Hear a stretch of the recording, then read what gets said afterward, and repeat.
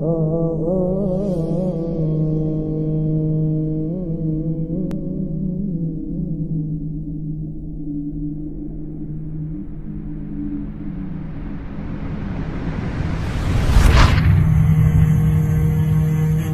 نفس إن لم تظفري لا تجزعي.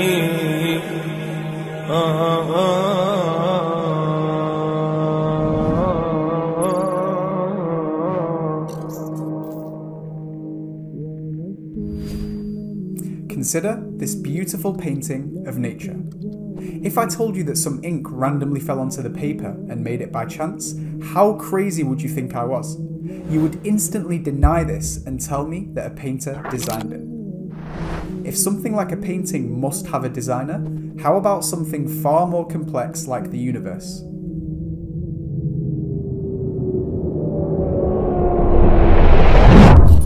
Just like the painter used different colours and techniques to draw the painting, the universe is also finely tuned to perfection by many fundamentals. If the painter made a small mistake, it would ruin the painting. Similarly, if the fine-tuning of the universe were to change even by the smallest amount, it would no longer exist.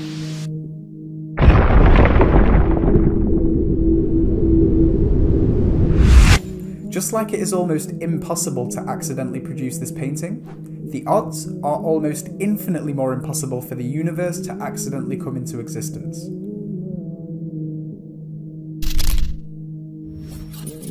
Allah challenges our intellect in a profound verse in the Quran. He says, "Were they created by nothing, or were they the creators of themselves, or were they the creators of the heavens and the earth? Rather, they are not certain."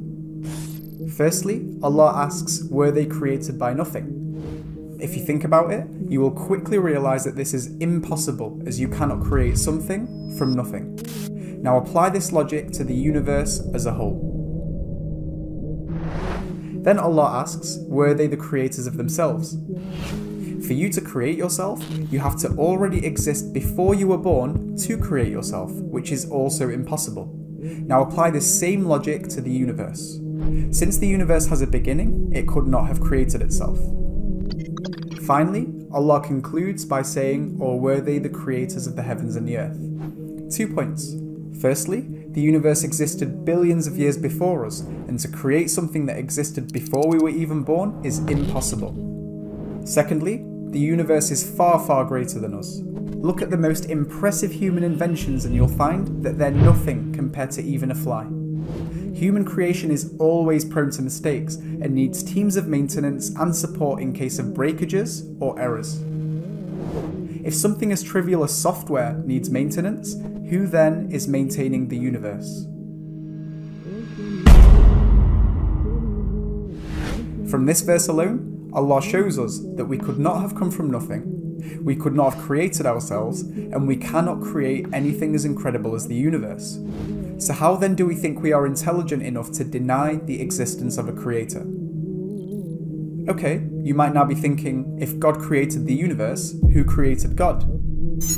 Firstly, to say that God has a beginning or is created, by definition means this being can no longer be a God. But for argument's sake, let's say that the universe was created by something that is created. The next logical question is, what created that thing? And you can ask that question again and again, an infinite amount of times, and the only way to break this chain is to say that creation was created by an uncreated creator. Secondly, time is a property of the universe. Since the universe has a beginning, we use time to describe what happened from that point. Since Allah is the creator of the universe and time, it does not mean He is restricted by these laws. Hopefully, we should arrive at the rational conclusion that the universe is created and maintained by an uncreated creator.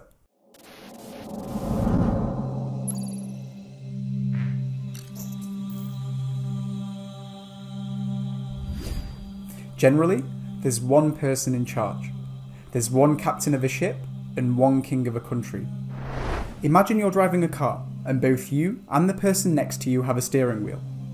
Either you agree which way to turn, which shows you are both dependent on each other, or you try and turn left and the other tries turning right and one of you overpowers the other. Now apply this logic to God. If there was more than one God, then these gods cannot be all-powerful for the same reasons, and a god that is not all-powerful, by definition, cannot be a god. Just imagine if there were two kings running a country. There would be chaos, and amazingly, Allah directly addresses this in the Quran. He says, "Had there been other gods besides Allah, they both would have been destroyed." In Islam, one of Allah's names is Al-Qahhar, the one that overpowers. He doesn't answer to anything or anyone, and his will is imposing.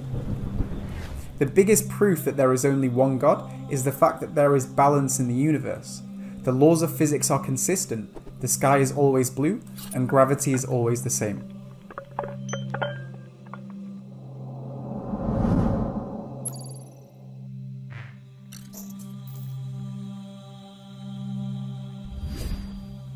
At this point, you might believe in God, but have a problem following organised religion.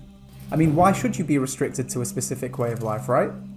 But if you really think about it, you already are living your life in a specific way according to the laws of your country. Imagine if your country had no law. Life would be terrifying and everyone would be so lost. This shows us that we need direction. Not only that, but every country has slightly different laws that are constantly changing over time, which also shows us that we as humans cannot decide what is 100% right or wrong.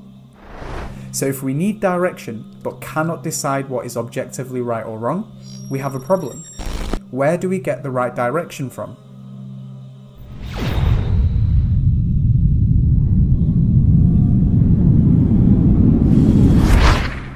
Imagine if I gave you a car and you'd never seen one before. Guessing what to put in the fuel tank and what buttons to press is not good enough, but referring to the instruction manual provided by the manufacturer, we will know exactly how to drive the car.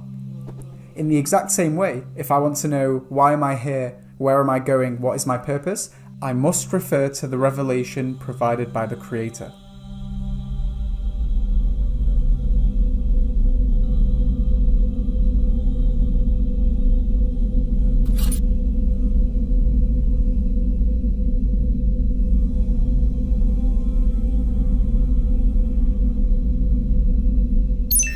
How? The answer is the Quran. We've all heard about Moses splitting the sea and Jesus being born a miraculous birth, but these miracles are all limited to the time and place in which they happen. The Quran, on the other hand, is a special miracle that was given to the Prophet Muhammad, peace be upon him, and is not limited to time or place. It is a miracle that me and you can pick up, study, and experience anywhere, anytime. You can never prove that the splitting of the sea actually took place, but the Quran can be proved to be from God.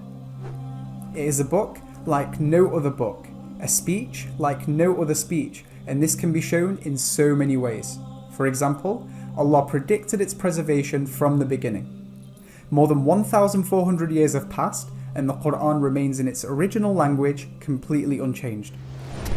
Since Muslims claim the Quran is the direct word of God, any changes, even if it was a single letter, would instantly falsify this claim. Allah challenges the reader to look for contradictions if they think the Quran is man-made. What we find is that the message is 100% consistent with absolutely no contradictions. Allah also told us that He would make the Quran easy to learn. Today, millions of people around the world have the Quran stored in memory. Every single generation since the Quran was revealed has had memorizers, making it the only book in history to have passed down in both human memory and written form. If all books were to just disappear, the only one that would be back in a day is the Quran. Amazingly, Allah told us that when people listen to the Quran being recited, they are impacted and you see them start to cry. Thanks to YouTube, we can see this happening with our own eyes. You see people who aren't even Muslim and don't even understand the language breaking down into tears. Even those who recite occasionally cry. What other speech can do this?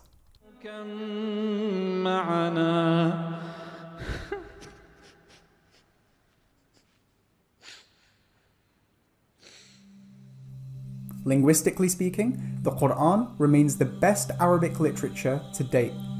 Since Arabic is arguably the most eloquent language to ever exist, This makes the Quran the most eloquent speech in the most eloquent language in history. The language of the Quran alone is enough to prove that it could not have come from man. To add to this, the Quran is also jam-packed full of scientific and historical accuracies that were impossible to have been known 14 centuries ago. From the Big Bang to the expansion of the universe and to every living thing being made from water. From the two seas that meet but don't mix to the accurate description of the human embryo. In fact, there are more than 1,000 scientific verses in the book, and not a single one of them can be disproved by established science. For those who are spiritual, it magnifies our spirituality. For those who are intellectual, it challenges our rationality. And the Quran, by far, is the most popular book in the world that is read billions of times every single day, week in, week out, all year round. For these reasons, Muslims can proudly claim that the Quran is self-evident to be entirely from God. If you are still skeptical, pick up a Quran and read it for yourself.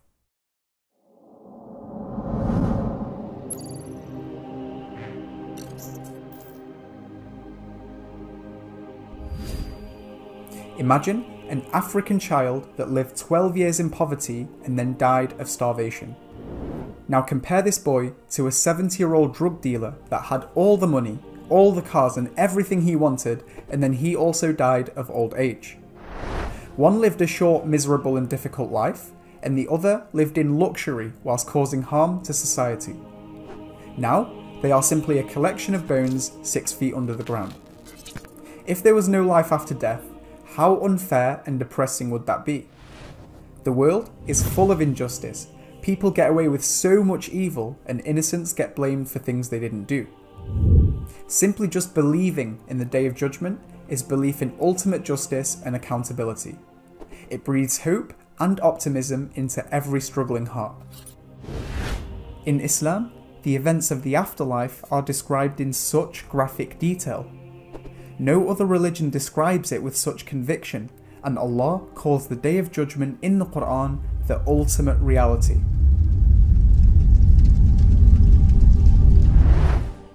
Muslims live to do good in preparation for death.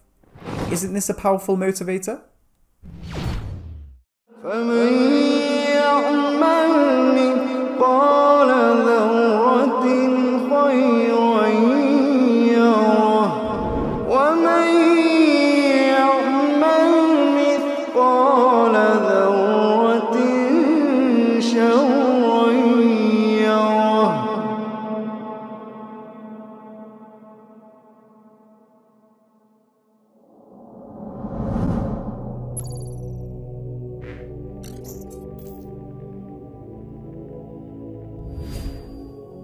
Throughout history, Allah has sent prophets like Abraham, Moses, and Jesus to bring people back to the worship of one God.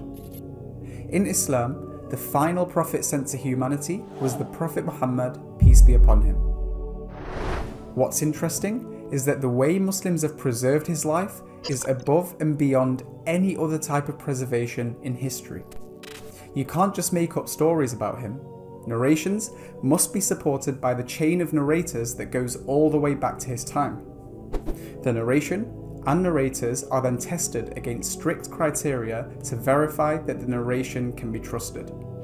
Depending on the tests, the narration is then graded with a level of authenticity.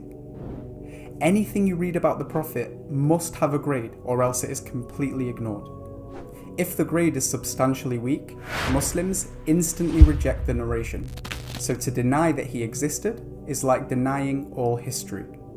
Saying that, his life is so well documented because of the impact he had on his people. We know things like how he used to eat and even the position he used to sleep. It wouldn't be far from accurate to say that we know more about him than any other historical figure. All of this information literally invites us to study his life and make a rational decision to see if he was actually a prophet or not. There are 3 possibilities for this claim. Either he was lying, or he was mad, or he was telling the truth. Let's break this down. The Prophet Muhammad, peace be upon him, received the first revelation from God at the age of 40. This means he lived a completely normal life for 40 years before becoming a prophet. In these 40 years, he built a reputation in his community, and they literally nicknamed him the truthful and the trustworthy. He was known to have never told a single lie. Think about it. 40 years of sincerity, and then to suddenly come up with a monumental lie like being a prophet doesn't make any logical sense.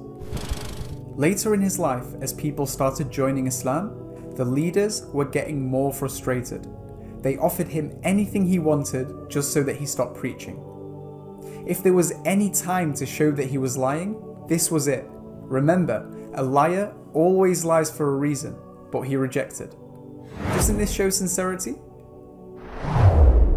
The Prophet was also known to have so much wisdom, and his character was impeccable.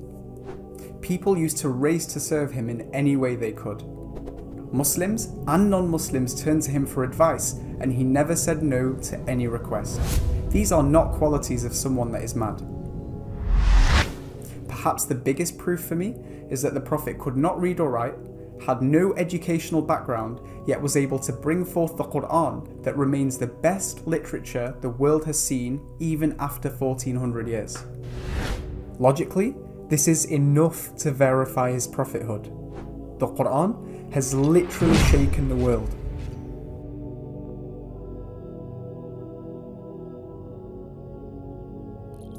The Prophet also told many prophecies that made no sense at the time and have only recently materialized. Listen to this. He said that the poor Arabs of the deserts would compete in building tall buildings.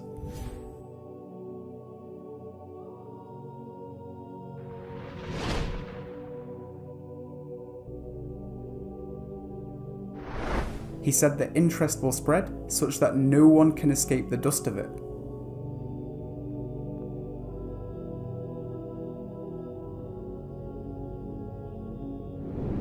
He said that power and authority will be given to the wrong people. He said that sexual promiscuity would become rampant and that parents would give birth to their masters. These are only just a few examples from a plethora of authentically graded prophecies. Amazingly, his greatness is globally recognized even by non-Muslims. For example, Michael Hart, who wrote the famous book of the top 100 most influential people in history, and he places the Prophet Muhammad, peace be upon him, as number 1 in his list. Other examples include Dr. Keith Moore, George Bernard Shaw, Gandhi, Thomas Carlyle, Lamartine, and the list goes on and on. Can't we logically and rationally say that he was telling the truth?